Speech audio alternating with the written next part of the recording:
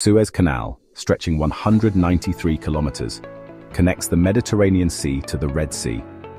Before it was built, ships traveling between Europe and Asia had to take a 10,000-kilometer detour around Africa.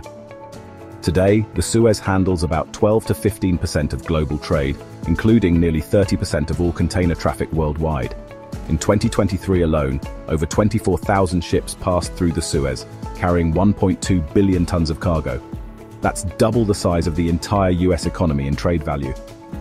The Panama Canal, by comparison, is 82 kilometers long and connects the Atlantic and Pacific Oceans. It saves ships from an 8,000-kilometer journey around South America's treacherous Cape Horn. Though smaller than the Suez, the Panama Canal still handles about 5% of global trade and processes $270 billion in goods per year, with 13,000 ships passing through annually. At first glance, the Suez Canal seems more important.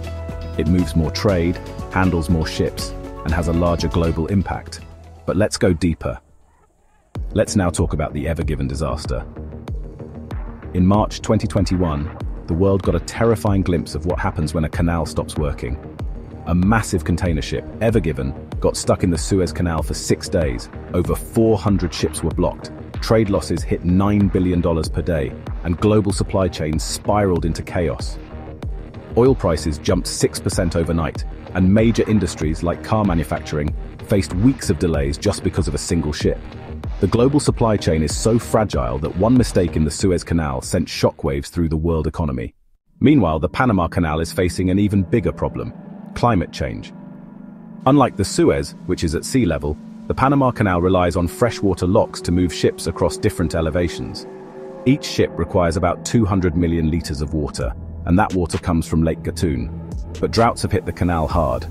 Water levels have dropped dramatically, forcing authorities to reduce the number of ships per day from 38 to just 24. This has already caused major shipping delays, increasing costs by 36%. If climate change continues shrinking Panama's water supply, the canal may not be able to function at full capacity. So, while a Suez blockage is temporary, the Panama Canal's problems could last decades. But what if one of these canals shut down permanently? If the Suez Canal closed, ships traveling between Europe and Asia would need to detour around Africa's Cape of Good Hope. This would add 10,000 kilometers to each journey, increasing fuel costs by at least $300,000 per ship and delaying deliveries by 2 weeks. If the Panama Canal shut down, ships traveling between Asia and the Americas would have to sail around Cape Horn, one of the world's most dangerous waters. This would double travel times between China and the US East Coast and increase shipping costs by millions per trip. But the real cost isn't just in money, it's in global stability. Energy trade would be crippled. 8% of the world's LNG, liquefied natural gas, moves through the Panama Canal. 10% of global oil shipments rely on the Suez Canal. Food prices would surge. 50% of global grain exports pass through either the Suez or Panama.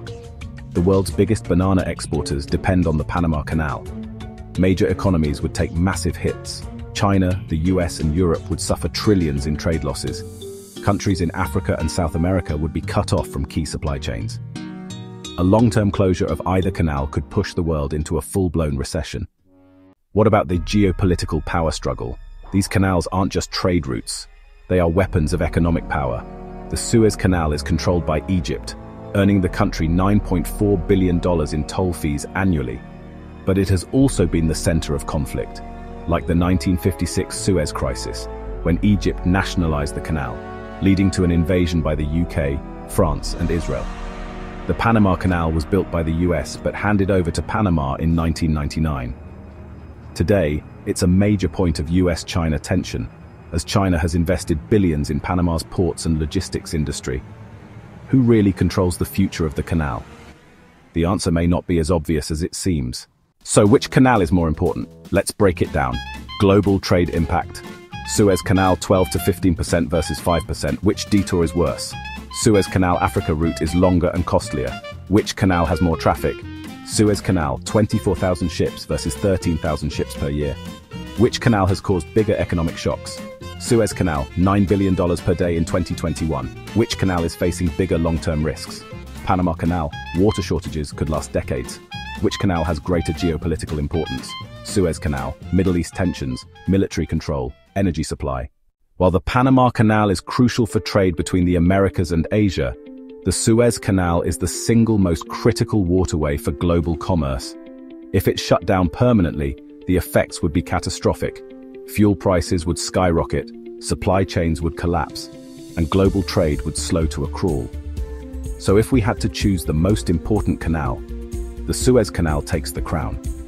But do you agree with this verdict, or do you think the Panama Canal is underrated? Let me know in the comments. Until next time, peace.